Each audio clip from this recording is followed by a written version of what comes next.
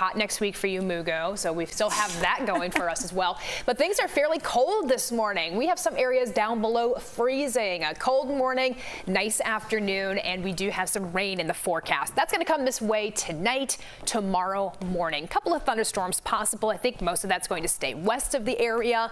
That gives way to a cool fall weekend. Beautiful skies and beautiful skyline views with those trees. Upper 50s, low 60s for highs Saturday, Sunday. Lows in the nighttime hours will be on the chilly side of things.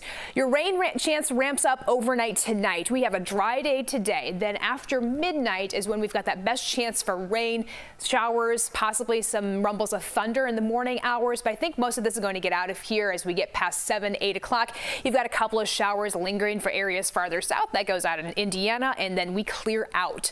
Going to be a really nice Friday despite the rain that we have in the morning hours. It's 42 degrees right now at Chicago O'Hare. It is perfectly calm, a quiet morning, going to a high of 65 this afternoon. Late day clouds, abundant sun, and then tonight cloudy, rainy, cool, 51 degrees by morning.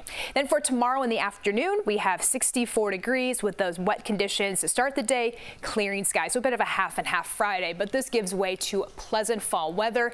Pleasant skies will continue for next week.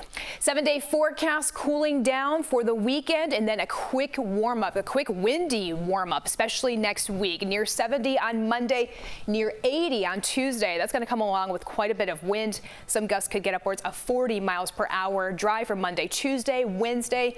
We do have a storm chance and a high of 75 degrees. So one extreme to the next for next week. 5:16 for the current time. Expressways looking good. We'll keep an eye on it throughout the morning. Laura, thank you.